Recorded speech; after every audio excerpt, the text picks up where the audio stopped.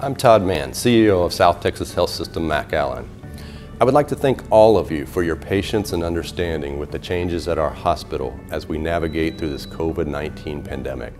We are committed to the well-being of our patients as well as our staff. We ask that you help us by following CDC and local government guidelines to stay at home and practice social distancing. If you do feel sick, self-quarantine yourself and always seek medical attention for any emergency.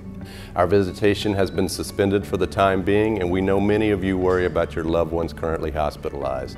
I'm here to tell you they are being treated by highly qualified medical professions with their best interests at heart. We are here for you, RGV. We are South Texas Health System.